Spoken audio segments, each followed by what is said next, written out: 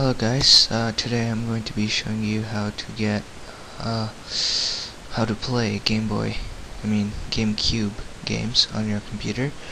So, first you want to click on the first link in your description. So it's going to send you to this site, and you're going to click on 64-bit if you have 64-bit version, or 32-bit if you have a 32-bit version. I don't think this works on Macs, so yeah.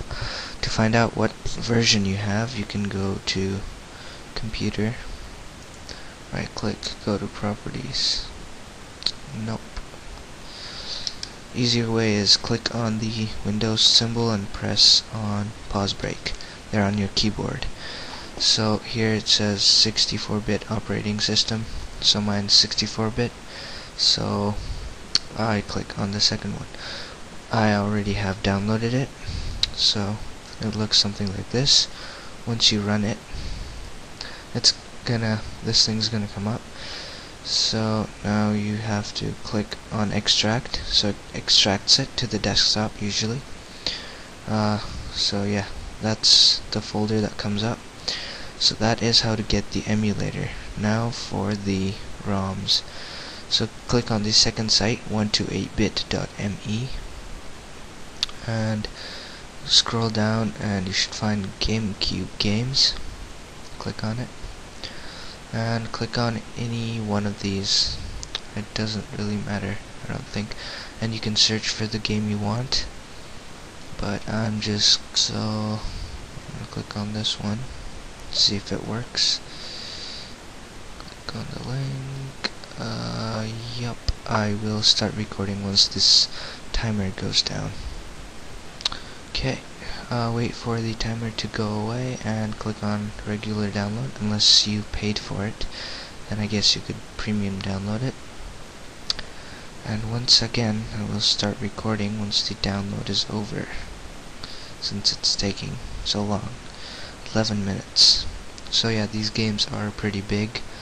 As you can see, they are around 200 to 300 megabytes. So make sure you have enough space for this, because it's not like the Nintendo 64 games where you just download as many as you want and it takes up like 10 megabytes or something each game. So yeah, I will start recording once I'm done downloading. Okay, so I've finished downloading it. So you want to show in folder. We'll find it in the folder and extract it. This doesn't take a while. Okay, that was pretty fast. So you want to make a new folder in your GameCube folder and call it ROMS. And you want to okay, so I had to play around with it a while to figure it out. So once you have downloaded it, I'm going to show that in folder now. 1 sec. Right, I moved it, so heck. Anyways, let's go to downloads. Once you have downloaded it, you will find a .rar file like that.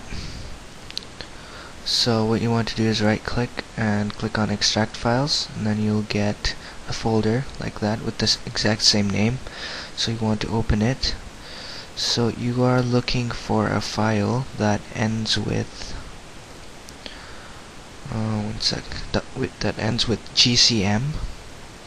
So in this case, I didn't find anything that ends with GCM, so I found this. So what you should do if you find like a whole bunch of files like this is see the one that looks like stacked books. You select all of them and right click and click on extract files. Once it is extracted, it will create a folder like that. Once you open it, you should find this file in there. it should be like this. So once you open it, it should be like that with the file inside. So what you want to do is get that file, and just to show you here, open up your 64 or 32-bit file that you got by installing the emulator. So go into the ROMS folder that you created and drag it in, or you can put it anywhere you want, really. Just make sure you can find it later. So you can close that up now. So to play the game, you want to double click on dolphin.exe. Here you can go into options, pad settings, and set all your controls. If you want 2 players, I guess you could do it too. So yeah, by clicking on it, you can press any key you want to make it that key on your keyboard. So once you have that set, you want to click on open and find where you put the ROM, wherever you saved the ROM to. So click on it, click on open, and this should pop up.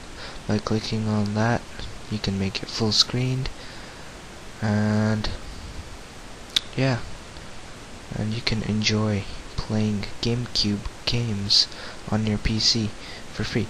Thanks for watching. This was a request by Rock2-E, one of my subscribers.